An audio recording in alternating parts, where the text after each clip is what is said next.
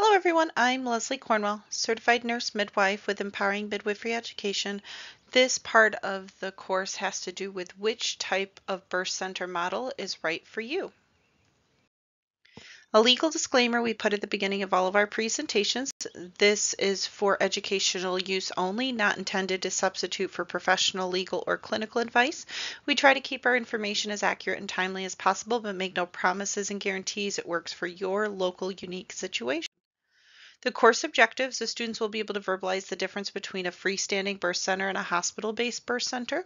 They'll be able to verbalize the difference between an open model and a closed model freestanding birth center.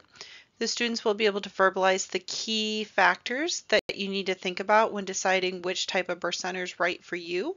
And then they'll be able to verbalize how do you determine which type of birth model fits your unique goals. This topic is really, really important because I think too many people, few know much about birth centers, plus all the different ways you can structure a birth center. So I always want to help midwives, birth advocates, business owners understand all the possibilities because some of them shut down on their vision of a birth center because they don't understand the risk with I don't want to employ midwives. I don't want to be a midwife. You don't have to be a midwife to own a birth center. You don't have to employ midwives to be a birth center. There's a lot of different ways to do it. So why do you want to start one and how can we structure it so that it fits your goals short term and long term? There's a different sorts of business models depending if you want it affiliated with the hospital. The hospital runs it, you help to get the funding, the structure, or do you want to run your own business? Do you want to hire midwives and be their boss, or do you just want to create a facility that the midwives can utilize? So there's a lot of things to think about and pros and cons to each one. So our whole point is we want to increase the access to birth centers across the country and allow families to have opportunity of physiological labor support models throughout the U.S. And there's different ways you can set that up with these birth centers. So let's make no assumptions. A freestanding birth center means it's not part of the hospital. It's its own entity. It's not on a hospital campus. It's its own building. It can be owned by a birth advocate, a midwife, a nurse, a doctor, anyone that wants to open a birth center. But it's a separate entity that does prenatal, delivery, birth, postpartum care. So it's typically a healthcare facility, depending on what state you're regulated in. Some of the states there are no regulations, so some people will set up birth houses versus birth center facilities. But the whole point is a home-like environment where you can allow midwifery model of care to occur. There's different types of freestanding birth centers. The open model concept, it can be owned by midwives, investors, doctors, birth advocates. Anyone can own a birth center, and then they charge to the clients the facility fee, they run the accreditation, they run the birth center itself, and then they work with the midwives in the area and give them privileges similar to what a hospital does for private practice physicians that would like to deliver their babies at the hospital. The physicians will charge their professional care, they will see them at their clinic, and the hospital charges facility. It's that same concept. And a lot of investors are really intrigued by this model because they don't want to run midwives. They don't want the risk of being the day-to-day boss of midwives, but they would like to help out to get more birth centers because most midwives are too busy, aren't business savvy, don't have the funds, the times, the resources to open birth centers, even though they would like to have one to deliver their clients at. Maybe it's an area where there's lots and lots of home birth midwives, and an investor can open up a birth center facility that now their clients can deliver at home or at the birth center. A closed model birth center, and this is the more common one at this point across the country, is where the birth center itself and the midwife clinic are one business entity.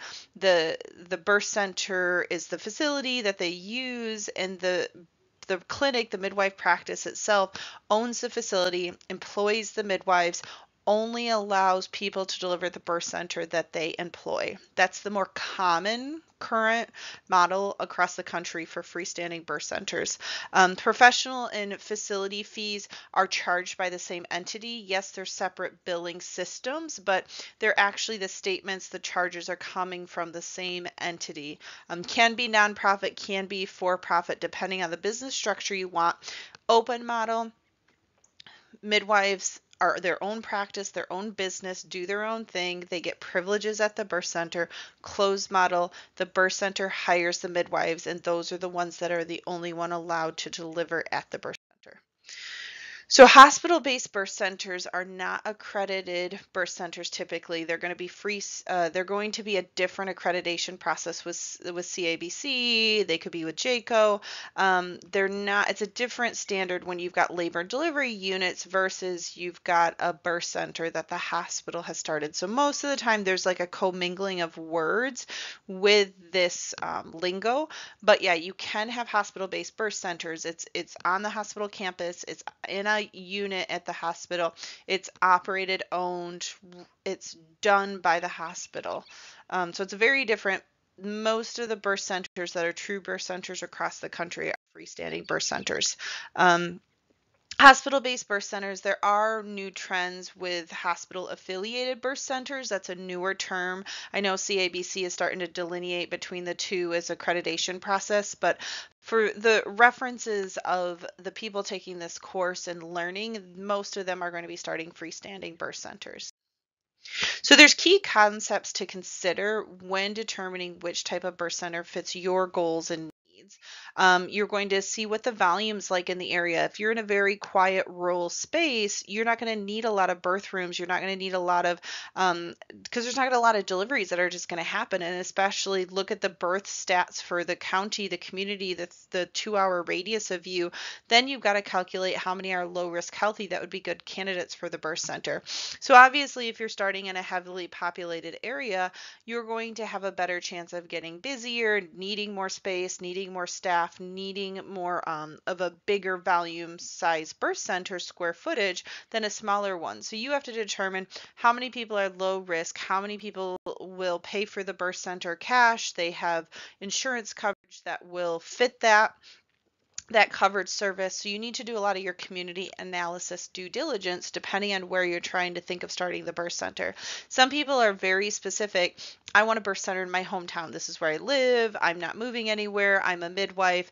They're going to make it work there. But many times there's investors, there's birth advocates, there's people that can start birth centers anywhere in the country, anywhere in their state, and they're going to have to do some due diligence. They're going to have to look at the demographics, the family income, how many midwives are in that area, what's the competition like, if it's open model versus closed model.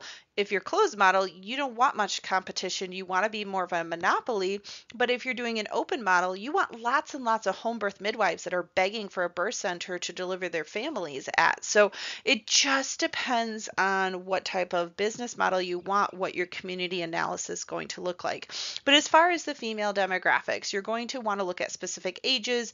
The data is very clear. People that tend to choose birth centers are a little more higher income, a little bit older, well-educated, Caucasian. So you're going to want to look at your demographics, 1834, typically a little more married, higher degree, higher income status. That's the current National Birth Center studies. We can definitely change that. Federally qualified health centers, nonprofits, you can serve the underserved.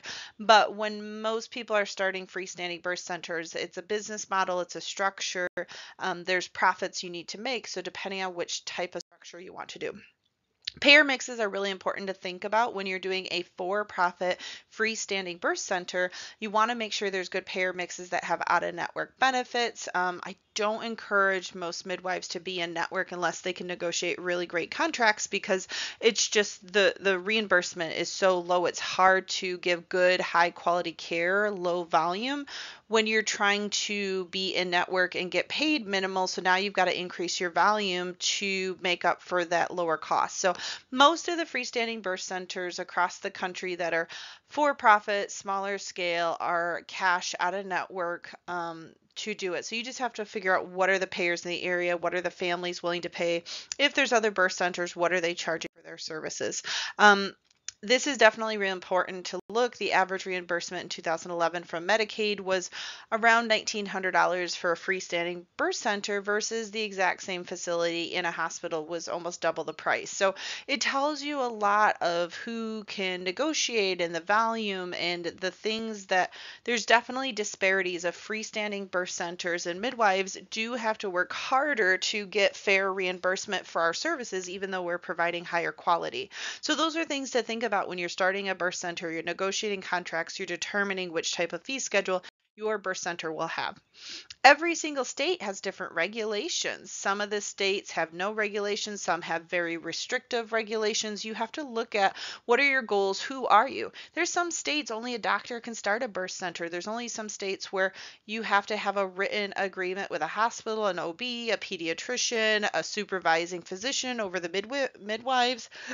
You have to know, can I start, if I want to start an open model birth center, but the midwives can't even practice in that state, it makes it very difficult to start that practice. So you have to know the state regulations. You have to know what type of model you're looking for, and can you get that business structure to be successful based on that certificate of need, based on that community analysis, based on the average reimbursement. Will it fit your business?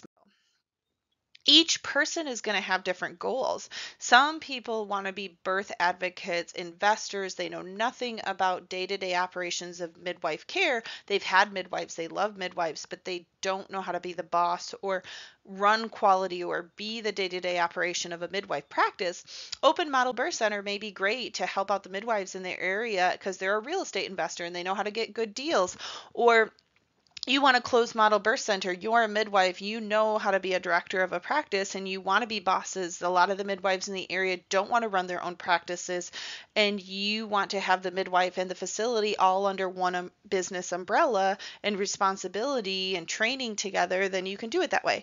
If you don't want to run the business itself and you want to help the hospital start a more natural, friendly water births hospital affiliated birth center, you can do that. You just have to determine how much risk you want of your funds going into it, how much of the day-to-day decision making you want to make, how responsible do you want to be? Do you want to be just responsible for the birth center, or do you want to be responsible for everything the midwives do? Yes, at the birth center you're going to have credentialing and basic standards. They have to have malpractice, they have to follow my admission criteria, they have to follow the policies, protocols that are set up within the birth center based on CABC's national indicators, but you're not being the boss of the midwives with an open model birth center versus the closed model.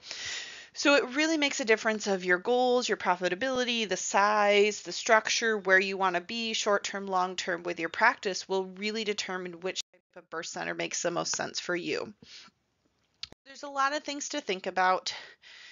You either start a hospital practice, you start a freestanding practice. You start a birth center that's open model, you start a birth center that's closed model. You start a federally qualified health center, you start a for-profit, you start a nonprofit. What does your community need? What do you want to do? How much responsibility do you want for the day-to-day operation of the midwives on top of the birth center? Those are all the things you need to think about when determining which type of practice. So I think it's great for midwives and people that are actually in the day-to-day operations of birth work and deliveries to be doing more of a closed model, to be directly the ones that are running the day-to-day operations, because they know midwives, they know the professional side.